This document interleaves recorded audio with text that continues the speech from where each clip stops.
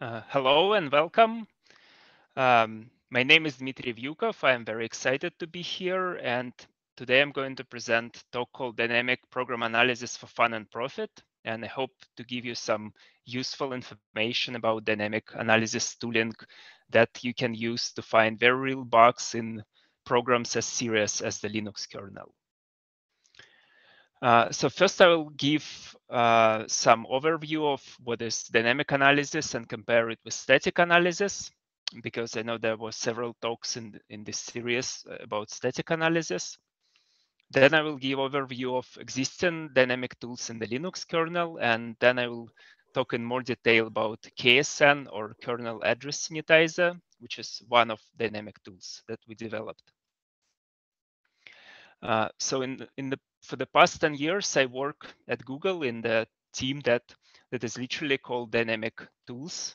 And we do a large set of tools for bug detection. Those tools work for user space, for kernel, for different languages, and find a large set of different types of bugs. I will also do some fuzzing tools for user space, again, kernel and different languages. And we do some production hardening tools that can be used right in production to detect or prevent some types of bugs. And we also do some other tools for continuous fuzzing, coverage, and so on. So I know a little bit about this area. So first question we want to answer is why? Why do we want to use dynamic analysis? Why it is useful? Why it is good? And the answer is bugs. And bugs can lead to security issues, which is very hot topic today. Bugs can also lead to stability issues, and they just result in low quality. And we don't want to produce low quality software. We want to produce high quality software. Bugs also can result in wasted time by developers because fixing bugs after some period of time is much more expensive. It involves, reporting, debugging by section, and so on. And bugs also mean moving slow. You may need, long stabilization period before you can release and use software to shake out all bugs. And dynamic analysis is a cost-effective way to find bugs and later get rid of them. So what is dynamic program analysis? It's analysis of the properties of a running program. What properties can we analyze? So the first one is bugs or absence of bugs, and this will be focus of this talk. But there are also other properties like performance.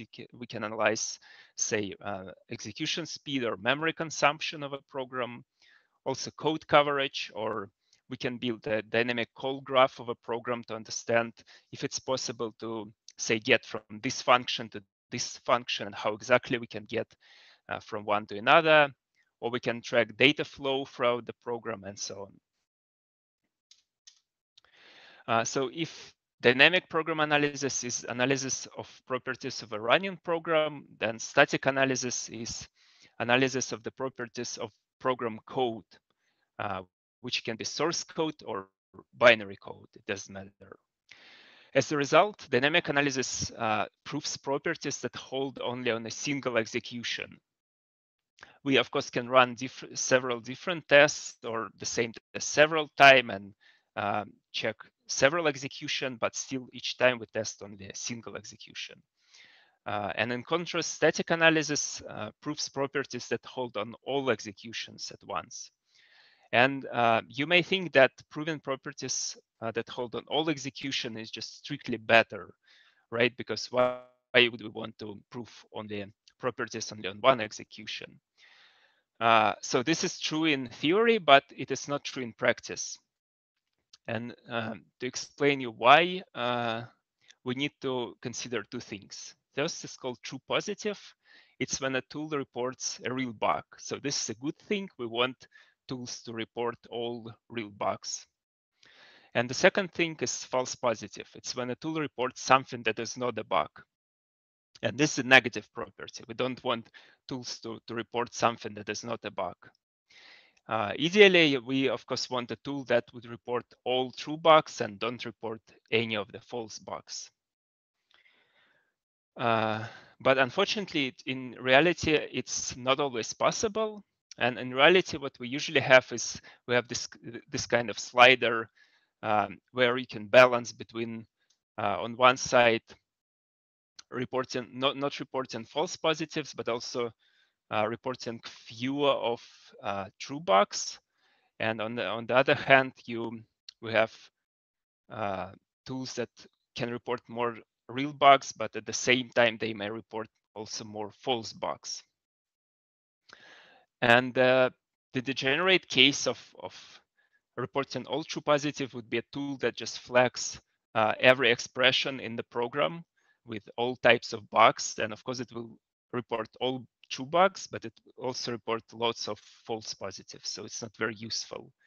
And a degenerate example of on the other side would be just an empty program that doesn't report anything. It does not report any of the false positives, but it will also not report any of the true bugs in the program. So it's also not very useful. So in practice, we want to find some balance where we report some amount of true bugs, but also not report too many false bugs. And if we try to compare static and dynamic analysis in this respect, then generally we can say that static analysis is better for true positives because it analyzes all executions, all possible executions. So it can give us more true bugs. But on the false positives, usually in practice, dynamic analysis is much better, just because it turns out to be much easier to analyze properties of a single concrete execution rather than trying to analyze the source code in general. And to explain this, let's consider this simple example. So let's say we have this function that allocates a block of heap block of 10 bytes and then writes at offset 20. And this will cause out of bounds access, which is a bad bug. And static analysis hopefully can find this bug because the bug is very local. We can actually see that the size of the heap block and the actual offset, and we can prove that this is a real bug. So we would like static analysis to report such bugs, and there are tools indeed exist that will report this, looking just at the source code. However, if we make this example just a little bit more complex and use a dynamic index to access the heap object, then you can see how things quickly become much more complex for analysis. So is it out of bounds access or not? And let's consider that to calculate the index, we take some offset in a buffer and then convert it from ASCII string representation to an integer and then use this as an index. So now to prove that this is out of bounds access or that out of bound access is not possible, we would need to figure out what actual bytes can be written to that buffer, and then if those are converted to an integer, can they be larger than 10 or not? And we also don't know the actual offset in this buffer, so we will also need to figure out what offsets we can have and where this buffer is written and what bytes are written to that buffer. And only then we can try to prove that this is an out of bounds access. So you can see how hard it becomes very quickly, and this is reasonably realistic code, right? You can find something similar in basically every program. And in reality, it's usually even more complex because there also can be some unions that are known to be hard for static analysis. There can be arrays, threads, there can be function pointers and crypto algorithms that by definition are not possible to reverse engineer statically. So if we use static analysis, it's very likely that we will either miss a real bug here or report a false positive. Now let's consider what we can do with dynamic analysis in this example. So when we will execute the malloc call, we will memorize size of this heap block somewhere on the side in some meta information. And then when we execute the indexing operation, we will fetch the size of the heap block and compare it with the actual index, because during this execution, we know the concrete value of the index. So we just need to compare those two numbers. And if index is larger than the size, then we report the bug. So you can see that it doesn't really matter how the index was computed, if there was involved any conversion from strings, if it involved any unions, or if actually the malloc and the indexing are in completely different parts of the program. It doesn't matter. We will also never report the false positive because we have the concrete values of the heap block and of the index, and we will always report a true bug. But the caveat here is that we will only report the bug on the test that actually triggered this bug. So this is the downside of dynamic analysis. And to give you some idea of number of false positives produced by static tools, I run four static analysis tools on all yes config kernel and collected number of unique warnings they produced and amount of CPU days that were required for the analysis. So this table is not to show you that this tool is better than that one. It's completely apple to oranges. To begin this, those tools find different types of bugs. But you can see that, say, Clang produced more than 10,000 warnings, and you can guess that most likely not all of them are true bugs. Probably a majority of them are actually false positives.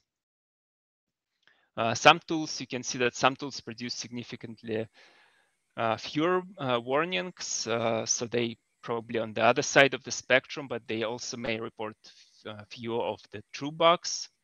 And you can see that, say, for Smatch, the amount of CPU time required for full analysis was almost 2 CPU days. So it's significant amount of CPU time that we could use. If we use dynamic analysis, we could use this time to run a significant number of different tests to also to find bugs. So dynamic and static analysis, it's not that one of them is better than the other. I would say they're complementary, and each of them has own strengths and weaknesses. And yes, and one thing is that most static analysis tools, they analyze not the source code as is, they actually analyze concrete compilation of this source code. And for kernel, it means a particular configuration of the kernel for a particular architecture. And there are more than 12,000 configs. So you can get something like 2 to the power of 12,000 different kernels. And of course, each architecture is significantly different and affects, say, size of pointers and size of longs that, again, can introduce some bugs. So Dimitri, this is Shua. Can I Yes. ask a question on the previous slide? So Clang Analyze seem to have a lot of warnings. However, does it indicate the coverage it provides compared to GCCF Analyze? Does it look at more things that it also ends up giving, more warnings? I'm looking to see if the coverage is reasonable. I'm pretty sure. Yes, I understand the question. I'm pretty sure they do just different types of analysis and probably find different types of bugs. I didn't really look at details. I'm pretty sure I saw for Clang Analyze that it produced one type of bug very frequently. Maybe it was a potential null pointer dereference or something. And I suspect that those Clang and GC, they just choose kind of different point in the spectrum between reporting more true positives and more false positives. Thank you. So as I said, static and dynamic analysis are complementary. It's not that one is better than the other. So static analysis is better for simpler and more local bugs, as we seen in the example. And it also has a great advantage of giving more code coverage because it immediately tests, analyzes all of our code. And it's also generally is faster and provides more deterministic feedback, which is not subject to producing, say, flaky tests or failures. So failures that depend on timings or on the concrete, hardware that you use, which is very nice property. And dynamic analysis, it tends to be better for finding more complex bugs. And its great advantage is that it generally has no false positives. And because of this, it also allows a simpler usage model, especially for projects like Linux kernel, where we have lots of contributors and code is changing very fast. And what I mean here is that if we know that the tool produces no false positives and we get a new failure, say on introduced by a commit, we can be sure that this is a true bug, so we can mark this commit as bad and mark that it should not be merged. And if a tool produces false positives, that we cannot do this because maybe it's just a false positive, so we should not really block merging of this commit because of the failure. And also in the kernel, we have lots of accumulated false positives, and as we've seen in the table, something like thousands. So when you run the tool for the first time, you need to analyze all of them. And actually, other people already analyzed probably all of those warnings before, but now we need to analyze them again because the information, if it's a false positive or not, is not really recorded anywhere. Um, Okay, so the main disadvantage of dynamic analysis is that it only finds bugs that are actually triggered. So we need to get more coverage to make dynamic analysis more useful. And there are several ways to do this. So first of all, you want to run all of the tests with dynamic analysis enabled, unit tests, system tests, and so on. Also fuzzing or randomized testing proved to be very great in combination with dynamic analysis, and it finds lots of bugs. So we have a kernel fuzzer called syscaller, but it will be a topic of the talk next week. Also, you can use dynamic analysis just when you do development. So for example, I have lots of dynamic tools enabled in in the kernel whenever I just build and use a kernel for just anything. And this helps to prevent me from introducing very stupid bugs that could have been found if just the tool was enabled. And actually, sometimes I see such cases when other commits introduce bugs that are very easy to trigger, but I see that the change wasn't tested with the tool enabled. And there are more interesting ways to get coverage. For example, some of the tools can be enabled in pre-production servers or servers that say handle some portion of a real traffic, or maybe in dogfood clients. For example, we use Android phones with heavy instrumentation enabled to find some bugs that actually happen during use of those devices. And we also have Chrome builds with some of the heavier dynamic analysis enabled as well. And some tools can even be used right in production if they introduce overhead that is suitable for production. So dynamic analysis is only as good as your tests are, and you want to run as different and varying workloads as you can with dynamic analysis. And few words on the kernel tests. So I will not go in details. I think this topic probably deserves a whole separate session. But there are two kernel test suites available in the kernel. One is called KUnit and another is called kselftests. So those are right in the kernel tree. And there are also a set of test suites that are out of tree. For example, Linux test projects, XFS tests, and some other ones.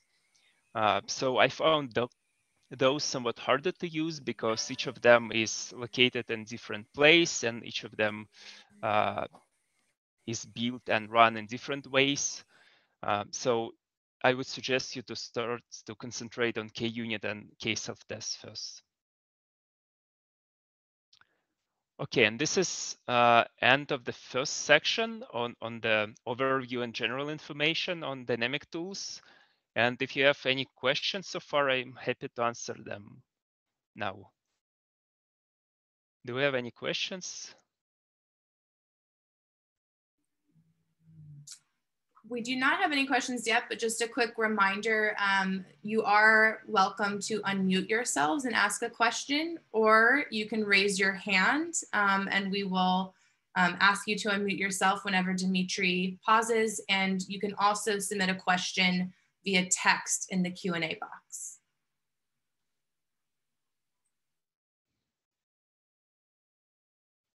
Okay, so I will have another Q&A after the next section as well. So let me move to the next section. It's called DIY tools, so do-it-yourself tools, and it's about a set of, let's say, simpler tools that are available in the kernel. So dynamic analysis doesn't need to be very involved, and it can be, in fact, it can be quite simple. For example, there is a thing called config debug list in the kernel. And if you enable this config, kernel will do some dynamic checking of linked lists. So there is a structure in the kernel called list head, and as you expect, it contains next and previous pointers. And if we enable this config, what will it do? It will add some additional debug checks for all list operations that will check consistency of this list, that links make sense and nodes are properly linked, rather than just causing silent memory corruption. And if you enable this, and the kernel code will try to execute some bad list operation, then you will see something similar on the console. You'll see a report from this analysis tool. It will say that there's a list corruption that happened in delete operation, and it will give you a stack trace. And hopefully this will be enough to actually analyze and pinpoint the problem and fix it. There's another one called config fortify source, and what it can do, it can find out of bounds access in the simple code like you can see on the slide. For example, if we allocate a buffer of 10 bytes on a stack and then try to memset it with the size that is larger than the buffer size, then it can catch it.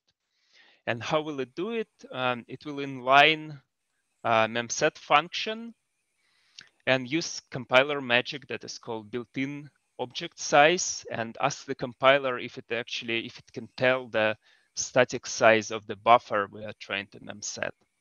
And in this case, the compiler will tell us that the buffer is 10 bytes because the buffer is declared right here. And then memset will compare size of this buffer with the size of memset. And if we're trying to memset more than the size of the buffer, then it will report a bug. Dimitri, we have two Yes. questions. Do you want to field them now or later? Yes, let's do it now. Okay, the first question is, I want to hear about the future of these tools, referring to your previous slides about the tools, Sysbot and so on. So let's do this question at the end. I think it's just better for at the end, because I will also, yes. Okay. So there is another question. How are you dealing with the timing issues introduced by dynamic analysis instrumentation, like print case causing solving kernel races? We do not. We generally just test the execution as is. And yes, dynamic analysis can change the timing somewhat. So we rely on executing just the test overload multiple times and eventually getting the right timing to find the bug. So yes, it's possible that because of dynamic analysis, timing is changed, and some bug that was happening actually frequently starts happening infrequently, or the other way around. Actually, that's what we see more, that the bugs that can happen very infrequently, they actually start happening more frequently. But still, if something is possible without the tool in your production build, it's also can happen with dynamic analysis, maybe just with lower probability. And as I said, we just rely on repeating the test enough times so that eventually we will catch the bug. Right. Have Does it another answer the question. question? Uh, Mm-hmm. yeah, I think that's what probably they're looking for. This is the Mm-hmm. question coming in on chat. There is a second question on Dimitri. Are there any classes of bugs that are not possible to spot by runtime analysis in principle, just due to the fact of changed runtime? It's a kind of a follow-on question to the Mm-hmm. print case introducing changing the timing.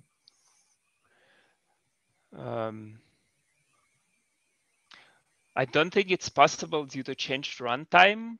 It's, as I said, that the probability can be much lower for some bugs. But also, interestingly, because we run, say, in virtual machines, it's possible that in some execution, the virtual machine or the host actually also changes the timing significantly. And so that the change between two threads introduced by the dynamic analysis can be offset by the slowdown introduced by, say, virtual machine, or some, interrupt arriving at right time. So I think in the end, all bugs still can be triggered. And in some cases, we actually try to additionally disturb timings, both to provoke more unlikely bugs and to kind of recover bugs that we masked because of the slower execution due to dynamic analysis.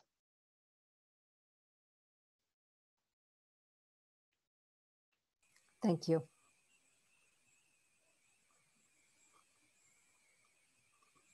Okay, I see that I don't see any other questions. So let me continue.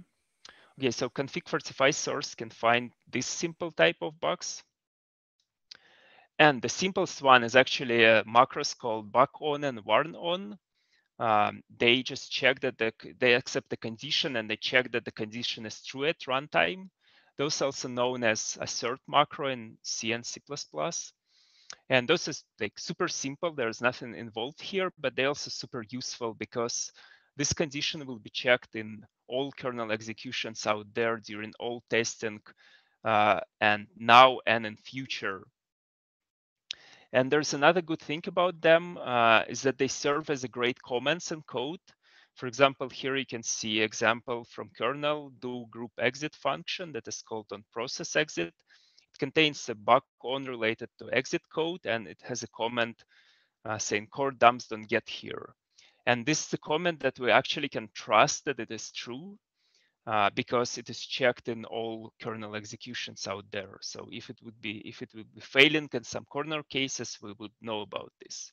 And you can trust this comment, but you may not necessarily trust normal comments because they may not cover some corner cases, or maybe they were true when they were written, but then become not true in future.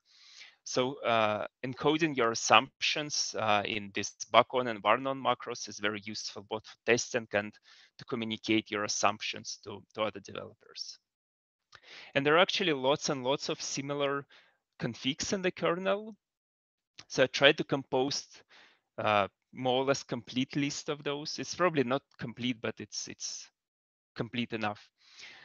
So there are configs related to lists. There are configs related to checking user copy operations.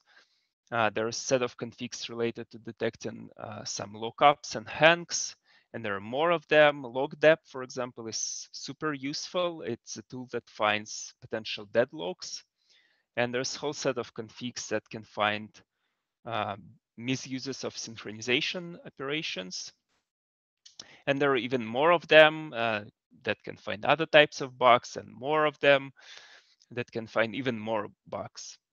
So it's for all of those, you just need to enable them in the config, and you don't need to do pretty much anything else. The kernel will analyze itself for all those different types of bugs, and if anything fails, you will get a bug report on the console.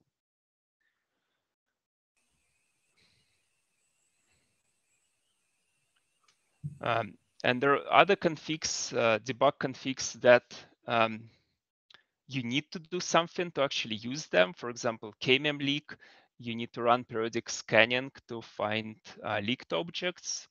And there's also fault injections config that are super useful for finding bugs in error handling path. And there are lots of such bugs. But you actually need to enable and set it up to tell it how to inject the bugs, when, and how many, and so on.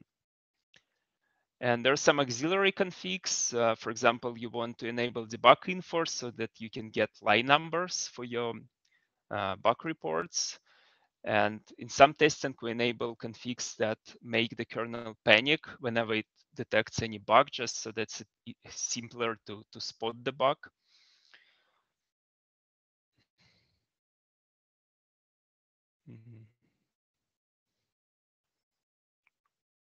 So I will not go in details of all those tools configs, because there are lots of them, but you will be able to find this list in the slides and use it for your kernel testing.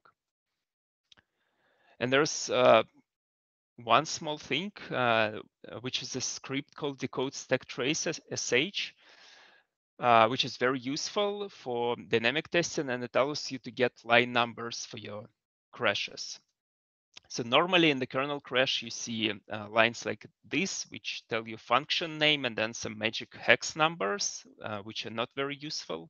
And what this script does, it will add file name and line number to this entry. So you can actually look up this line number and follow what crashed where. And that's it for the next part. Do we have any other questions? Couple of comments, more like questions. Maybe you can. The question is about how to bridge static and dynamic analysis is a hard question. I answered saying we do some of that now with kcow coupled with sysbot triggers. Maybe you can elaborate on that, Dimitri, if you. But I'm not sure what is meant by bridge static and dynamic analysis. What we want to do. Dave, do you want to unmute yourself and ask a question or elaborate on that? Hey, great presentation so far, by the way. Thanks so much for giving it. I guess one of the things that, you have a ton of experience in, and that I've always tried to work really hard on, is finding a way to minimize the effort once you have a vulnerability or a bug, in this case, that you've detected. And you have a bunch of tools that have static analysis, and they generate 4,000 warnings or whatever it is. And then you also have your dynamic analysis, and finding a way to trigger the static analysis generated warnings with dynamic analysis is always really valuable, in my opinion, because now you have a test case that you could, in theory, use to help triage and help analyze the event. And so that, I guess one of the things is, you've got a very broad overview here, but I haven't yet figured out how some of these things connect, I guess, is where that's kind of what we were talking about in the main chat. So I see what you mean. There is some research on doing roughly what you described and using static analysis result to try to guide dynamic testing to actually trigger that bug at runtime. So this research, well, it tends to be, in my opinion, quite complex. So we this type of thing is frequently somewhat hard to incorporate into into actual production bug pipeline, testing pipeline. So we don't use anything like this so far.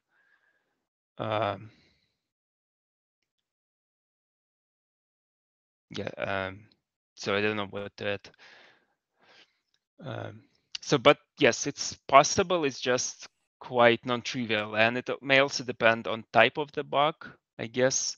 I know that it's somewhat easier for data races. For example, if static analysis pointed to two locations where a potential data race can happen, that what you can do is you can run dynamic tests and then just pose threads at those points and see if you can pose them at the same time.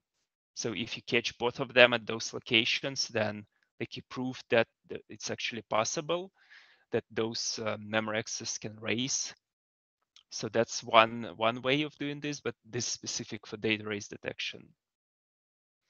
And there are other ways how dynamic and static analysis connect. For example, dynamic analysis instrumentation frequently uses static analysis to, for example, prove that some constructs cannot cause a bug, and then we don't need to actually check them at runtime. For example, if we allocate a buffer on the stack, we see the size and then we access this buffer and we see that the access is provably within the bounds of the buffer. We don't really need to check this at runtime. So this can be used to remove some of the dynamic checks and make execution faster.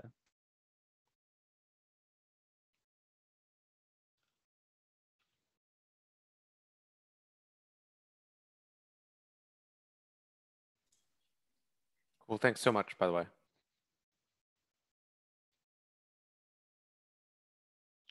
Okay, so I don't see any other questions, so let me continue. And the next part is about KSN, or kernel address sanitizer, which is one of the tools, dynamic tools we developed.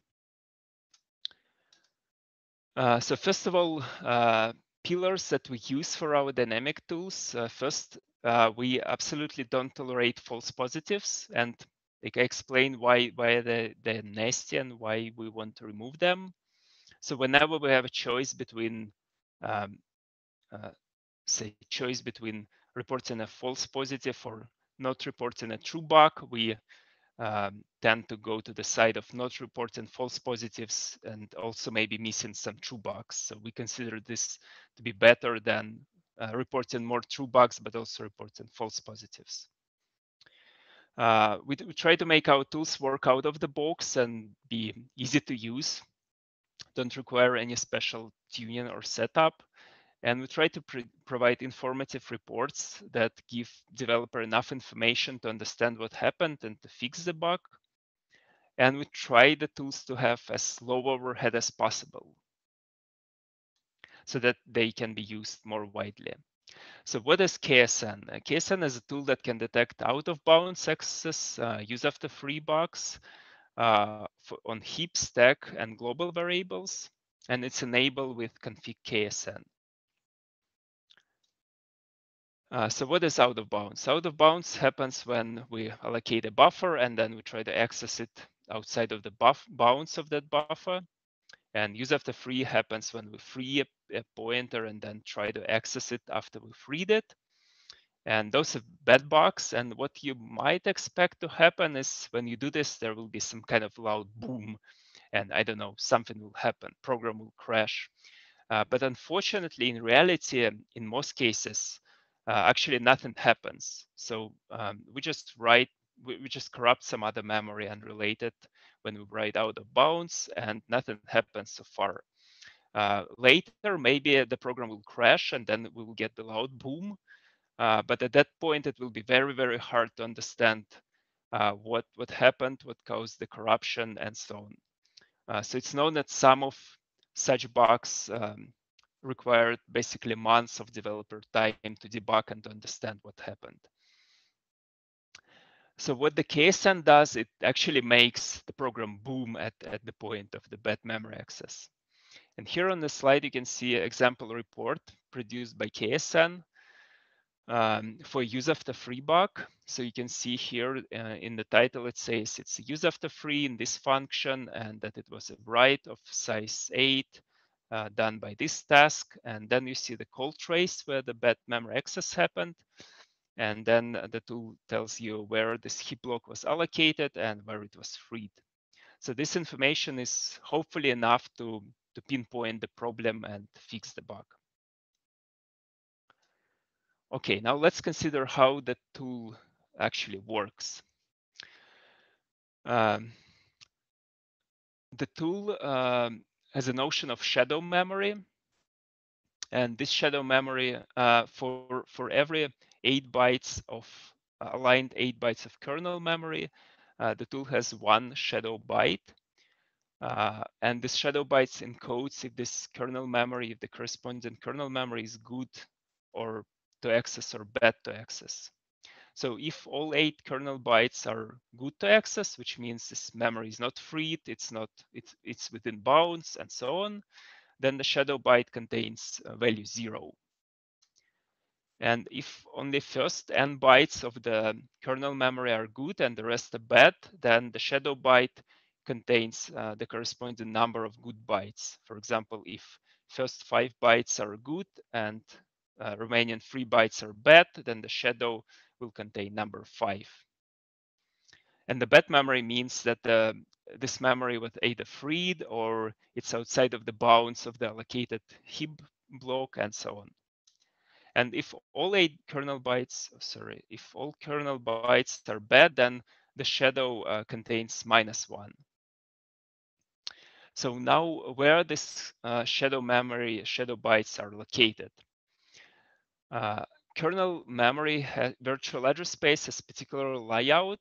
There is, for example, a region called physical memory at particular address. There's a region called vmalloc memory. And then there is a kernel text, program text at some address. But we're not actually interested in all those details. What we're interested, this is this new region called KSN shadow. And this region holds all those shadow bytes. This region is quite large, it's 16 terabytes, but it's only virtual address space, so it doesn't actually consume your physical RAM. And this memory has shadow bytes for all of the other kernel memory.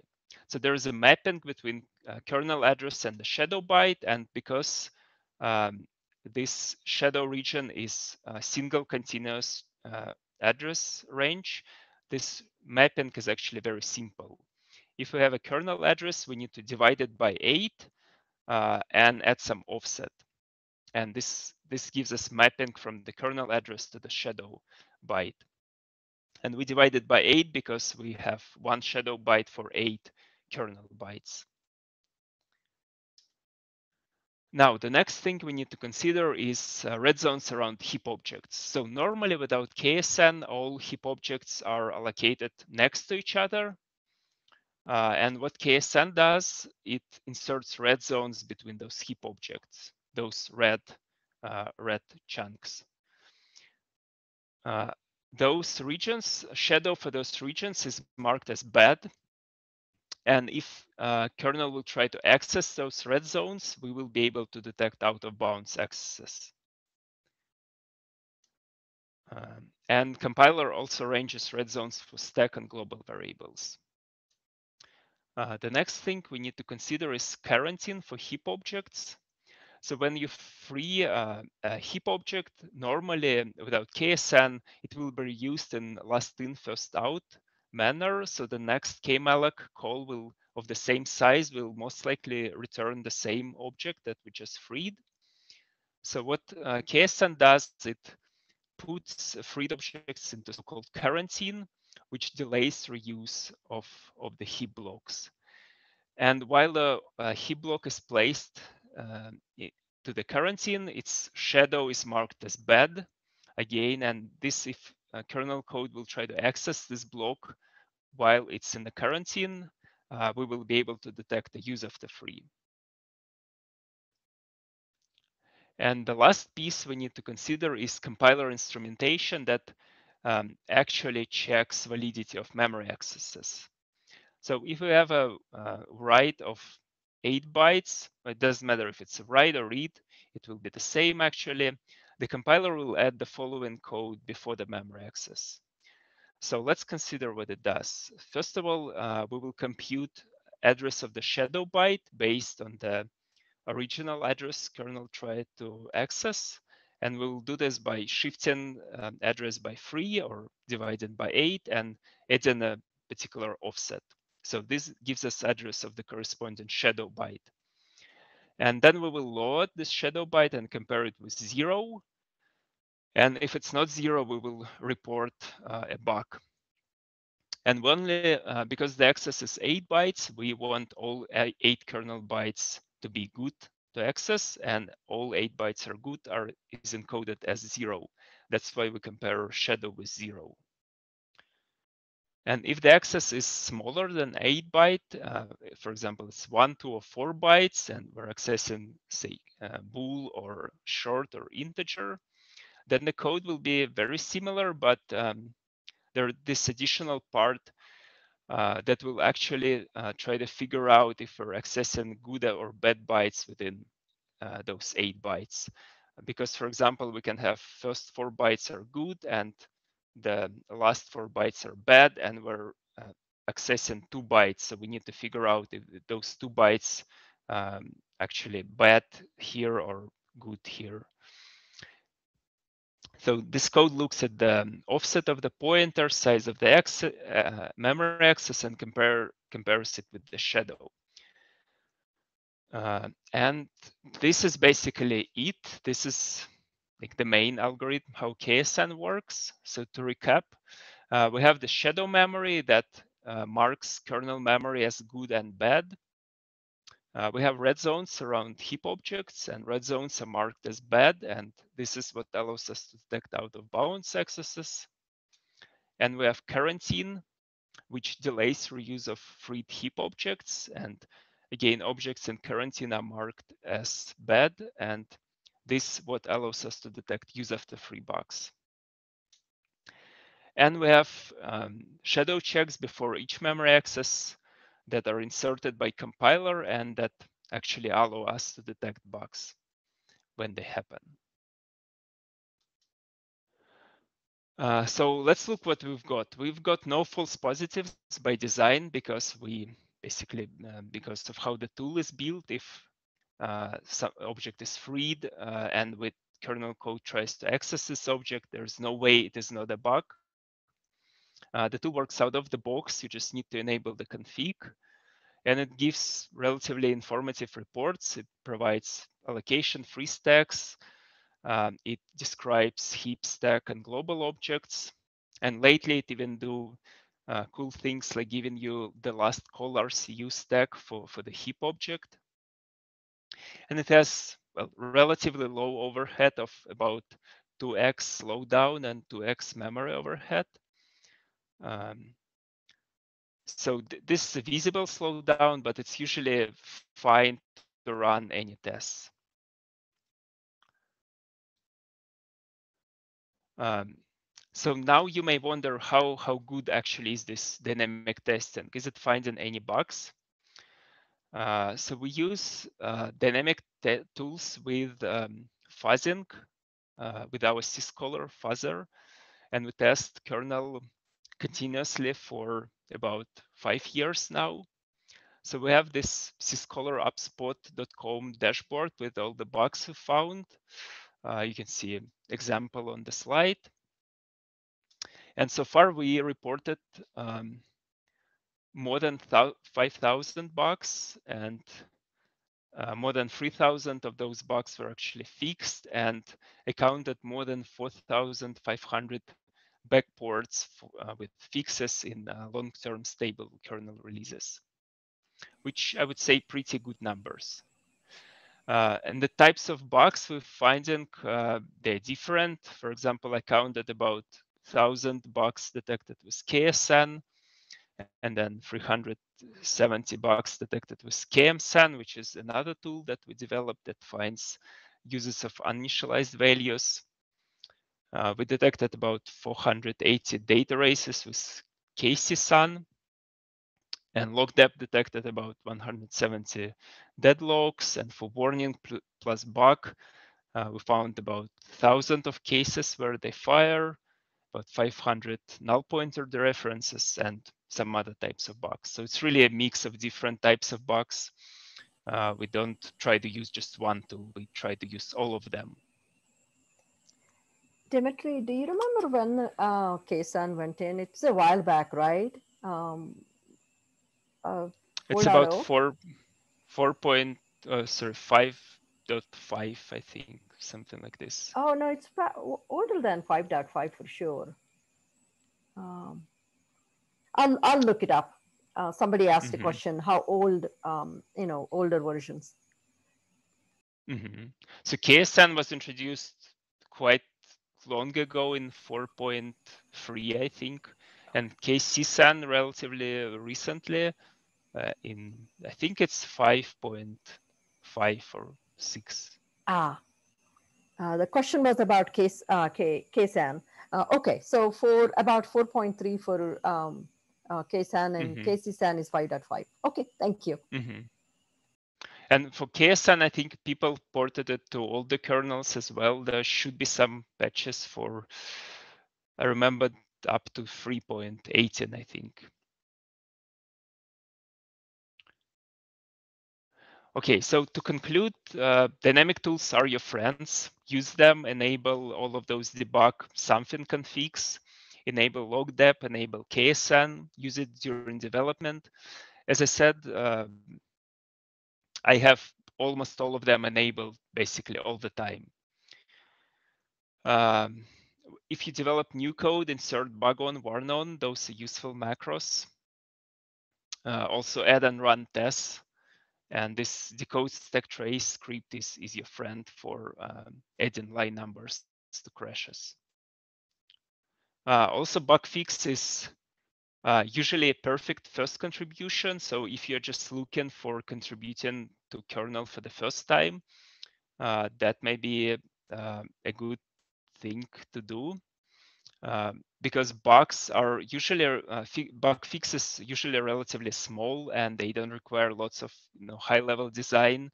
And bug fix is something that's always welcome and is not controversial. So you can look, for example, at Syscolo dashboard to find some bugs that are not fixed yet and try to fix them. And there's also Linux kernel bug fixing, Linux Foundation mentorship program that ran last year. And maybe it will run in future, but it's something that requires you to sign up before, but it may be a good opportunity to learn how to fix those bugs. Yeah, we just started one starting spring. We just selected 10 candidates for spring for the Linux kernel bug fixing, and we might have one coming up in summer and fall. Check out the last slide, we'll have all the information. Thank you.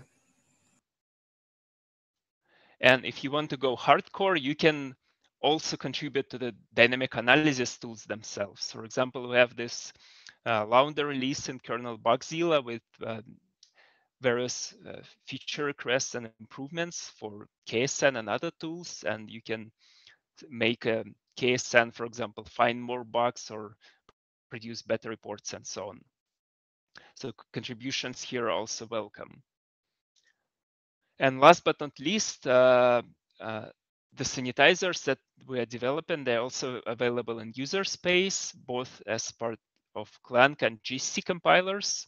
You basically just need to add a single flag to your compilation, and you can detect a wide range of types of bugs. So if you don't use them yet, that's the first thing to do. And with this, I would like to thank you, and I'm ready to answer any questions. We have 3 questions in the question and answer. So the one question is, what's the status of using Clang to compile the kernel? Where can one find information on using Clang to compile the kernel? Are learnings from getting the kernel to compile with Clang generalizable to other code bases? So kernel can now be compiled with Clang just fine. There was indeed some struggle for a long time, but I think already for multiple releases, it can be compiled. The upstream kernel can be compiled without any additional changes to Clang or the kernel. And we actually have Clang build kernel on our syscaller testing. So we continuously build and test those kernels as well. And I know Linaro and some other companies also doing this. So basically you can just do it and use Clang with Linux. If I'm not sure I can answer if the findings generalize to other code bases. So I wasn't directly involved much in this effort. I've seen some bugs. Generally, it was bugs like assumptions of GCC, use of some GCC specific, say, extensions that are not supported by Clang. I think it also found lots of latent bugs that were just bugs in the kernel code, but they happened to, work and not fire loudly with GCC, but then code started breaking with Clang. There were also some, I think there were, it also uncovered some bugs in the Clang as well, which were fixed. So overall, I don't think there's a general answer. Basically, if you port in large code base, there will be some set of different issues, and each of them just needs to be debugged and fixed either in the code base, in the compiler. Maybe code needs to be changed to not use compiler-specific features and so on. We have a question in the chat as well, Dimitri. Does Syscaller consider that kernels are non-deterministic? How does that affect the POC generated by Syscaller? Do you see many false positives as a result? Yes, kernel is very non-deterministic code base, and it makes things much harder. So lots of user space testing and fuzzing in particular, it just assumes that the program is completely deterministic, that the same input always gives you the same coverage, and that if you found the bug, like it can always be reproduced. It's not the case with the kernel for lots of reasons, because of timings, because of inherited non-determinism in, for example, I don't know, random number generation. Interrupts arriving at random times, also lots of accumulated states, so it's not really possible to make test cases isolated. So it affects design of Syscaller in a number of ways. For example, when we collect coverage, we need to run the tests multiple times and see what coverage we're getting on each execution. Because, for example, we can get some flaky coverage when execution went into mutex log slow path, but it happened only once, and then next time it will not happen. But it's actually not an interesting coverage for fuzzing as well. Or kmalloc can suddenly start doing some memory, trying to free kernel memory and call into file system and so on. That's also the coverage that we will not see next time, most likely. So we run each test multiple times and then try to figure out if we're actually seeing some stable coverage as a result or not. And it's the same for crashes. We can't always immediately figure out what crashed the kernel. We try to reproduce and trigger it again, which is somewhat complex procedure. We try to run the same things we run before the crash, but sometimes it succeeds, sometimes it doesn't succeed. Sometimes it was, say, interaction of two tests that were running at the same time. Sometimes it's related to the sequence of how the tests were run, because there is some accumulated state in the kernel. So we try to run different tests and different combinations and see if we can trigger the crash again or not. Sometimes it succeeds, sometimes it doesn't succeed, and we just try later. Maybe the next time we will be more lucky and we'll be able to trigger the crash. Lots of crashes are just flaky because there are some races involved, so they crash, say, 1 out of 10,000 times. And then when we try to reproduce it, we may be lucky or not lucky. Yeah, so it's it's different, and this non-determinism affects lots of things in Syscaller, and there's still some unsolved problems. Another question, it's a follow-on to the same question. Well, I don't mean false positives, but I mean reports / POC that are impossible to follow. That is, KSAN finds a bug of some behavior elsewhere in the kernel. I think you might have already answered it, but go ahead. Can I read this question? Where is it available? It's on the chat. It's in the chat. In the chat. Okay, I'm just. Yeah, it's probably. Oh, okay. Okay, so I found it. Whoever asked said that you have already answered it, but yeah, go ahead, Dimitri.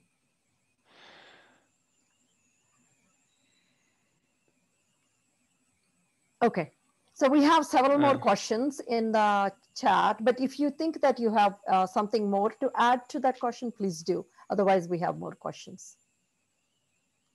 Yeah, so sometimes we just can reproduce the crash at all, but we still collect the crash because we know that the crash itself was true. We actually crashed the kernel in some way. It's just that we may not provide a reproducer. I'm not sure if this answers the question. So if we provide a reproducer, then we know that this reproducer actually triggered the bug that we report on a freshly booted kernel. So if Syscaller provides a reproducer, it's not a false positive. It may not trigger the bug reliably, or it may also trigger other bugs besides this one. But at least kind of the reproducer and the bug, we know that that combination is valid. Okay, so another question we have in the question answer box is, do you do any analysis of the components in which the bugs are found? For example, are certain components more prone to bugs? We don't do this analysis directly. I think, seen some components that contain lots of bugs. This may relate just because those components are large. For example, networking is very large, or USB is very large because there are lots of different drivers. We also have different coverage for different subsystems. So we don't do direct classification of each bug, and we don't do, say, I don't know, rate of bugs per line of code analysis at this point. There are some feature requests to actually try to classify bugs by subsystem, and then we will have those numbers, but not yet. Thank you. There is another question. This is a longer one.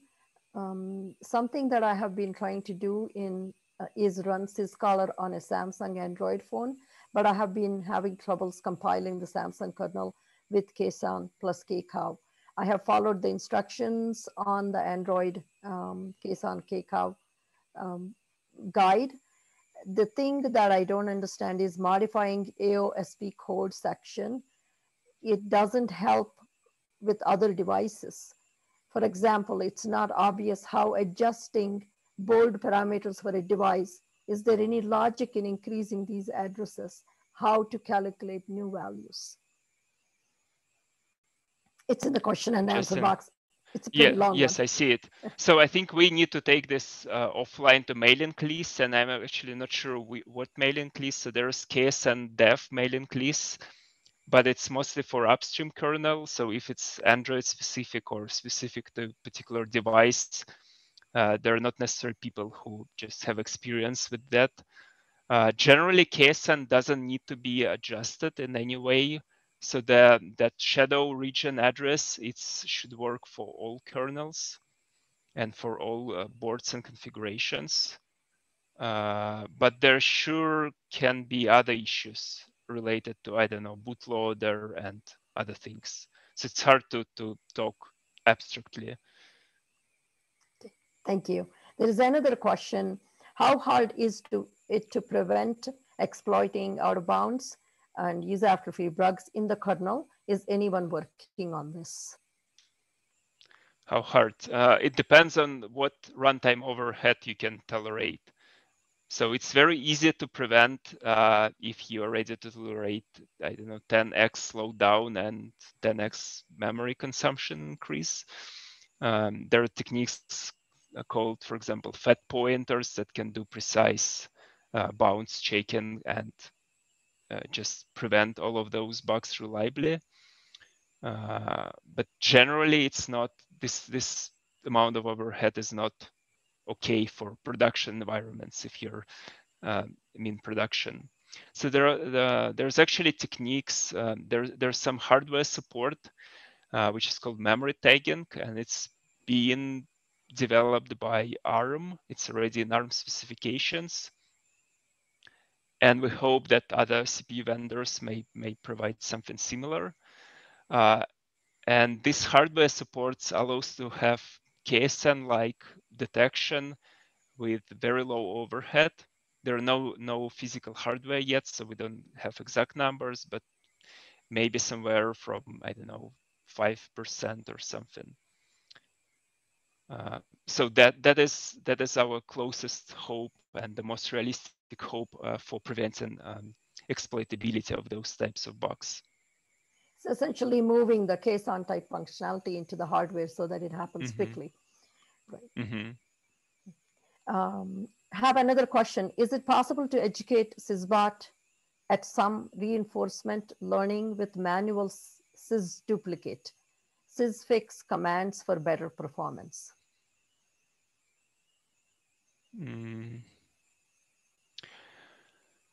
So there is actually some work on incorporating reinforcement learning, but in the fuzzer logic, so that the fuzzer comes up with more interesting programs and triggers more bugs. But as far as I understand this question about duplicating bugs, marking bugs as duplicate, right? So for fix commands, we do bisection, and this handles some amount of missed fix commands.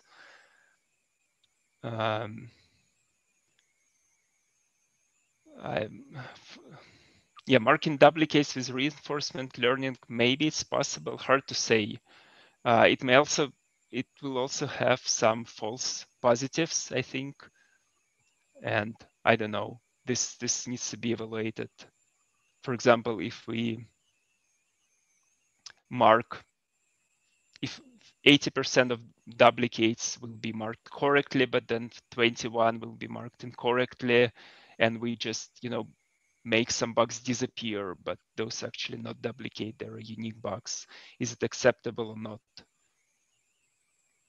I don't know. So I would say it's some open research, and somebody needs to try to build prototypes and see what quality we can get and what results we can get with this.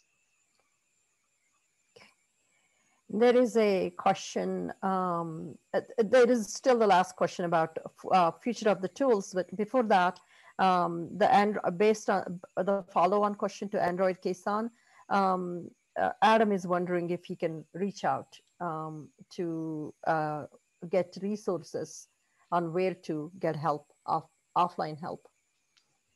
So let me post this KSN dev mailing list address to the chat.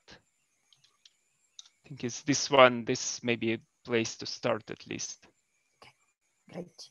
And I think there was a number already of questions about porting KSN to some Android kernels and dealing with some boot issues in Android. So maybe it's already answered there. So I personally don't have lots of expertise with backporting and enabling KSN on specific Android devices, but maybe there are other people on the list. Okay, thank you. Another question, best tool for dynamic call graph. I was wondering, is I actually don't know. I know something called GCOF. It may do this. I mentioned dynamic call graph just as an abstract thing. I didn't actually mean any specific tool for the kernel. So sorry, I can't give more info. So now we are to the last question. I want to hear about the future of these tools. Future of those tools.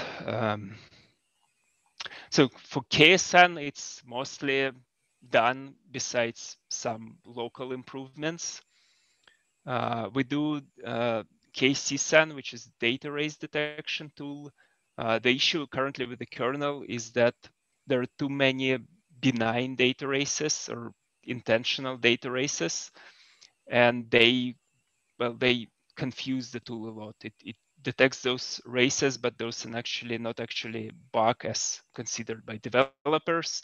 So that's where we currently stuck with deployment of the tool. So the future on this direction would be actually somehow marking all those intentional data races, and then the tool will start finding non-intentional data races that are bugs. We also have a tool called KMSAN, which is memory sanitizer, which finds use of uninitialized values. And we already use it, but the thing is that it's not upstream. We never managed to actually do this last step because it's actually quite a large step to upstream and incorporate it into upstream kernel. We are also currently working on a set of tools that can detect bugs right in production because of this problem with getting coverage. If we run tests, we run fuzzing, but still we're not sure that we're covering everything that's important for production. So we want to deploy some tool right to production systems. And for that, the approach we currently choose is use some sampling, use low rate sampling, and check just some small subset of heap objects for use of the free and out of bounds bugs. But the idea is that if you deploy this tool in a large fleet of devices, for example, a data center or all of the phones, and each of those devices checks just a handful of heap objects with very low overhead, then you still find bugs on this whole fleet of devices. And this tool is called KFans, and it should be upstreamed basically within this week. At least we very much hope that it will be sent to Linus, and Linus will merge it. So in future, okay, go ahead. Sorry. In future, we also want a tool that detects uninitialized memory in production. But we don't even have prototypes for user space. So for kernel, it's long future plans.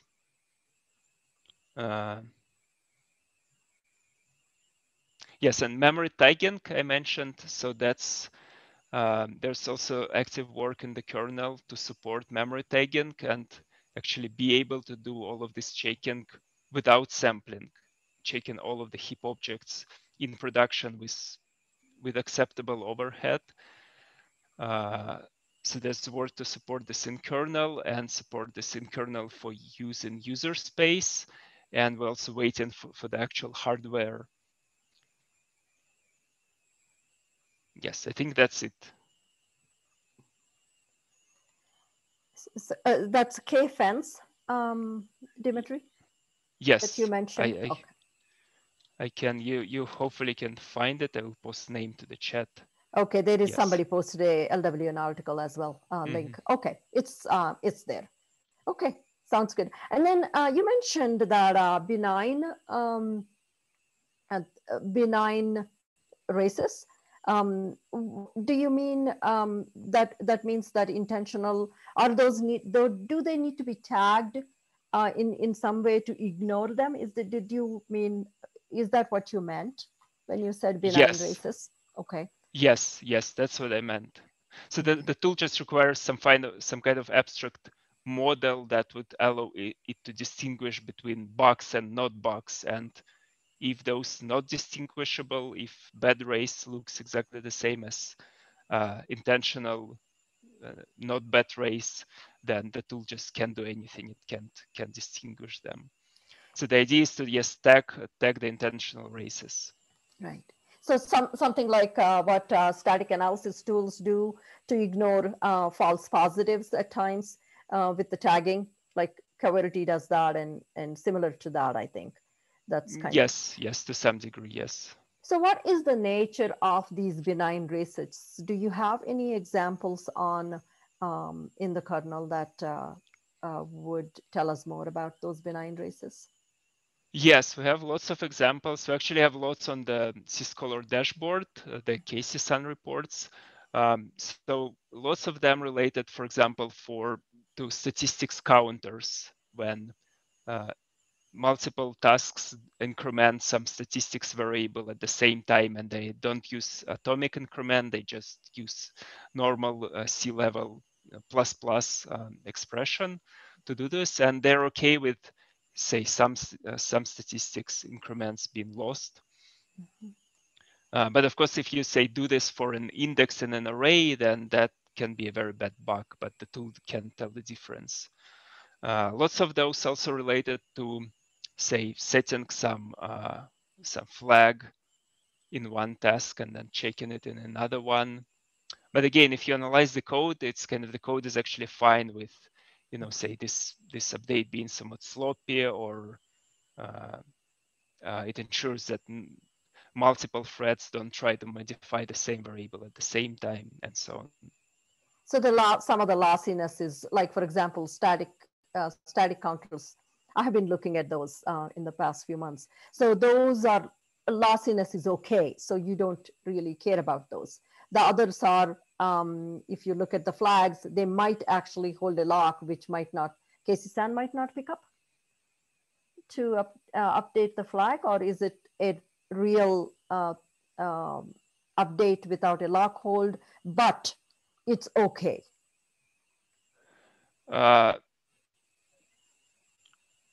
So KCSUN catches two concurrent accesses that happen exactly at the same time.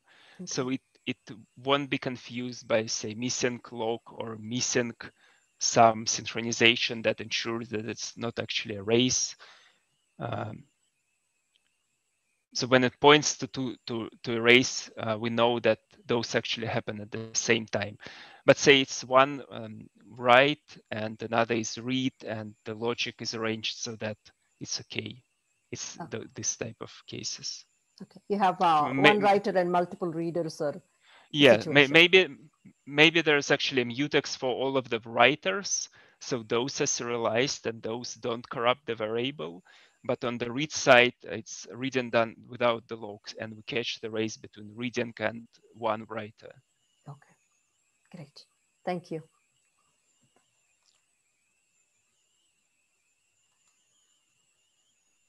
Any other questions? How are we doing on time, Christina?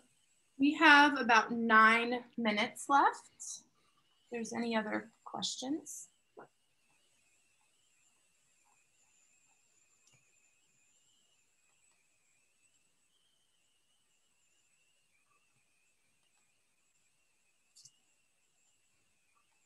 This is a great presentation, Dimitri. Just awesome. Thank you. Thank you. Yeah, thank you so much. Well, if there's no other questions, I just want to thank Dimitri for his time today, and thank you to all the participants who joined us. As a reminder, this recording will be on the Linux Foundation YouTube page later today, and we will also be posting the slides on our website. We hope you are able to join us for future mentorship sessions. Have a wonderful day. Thank you. Bye-bye.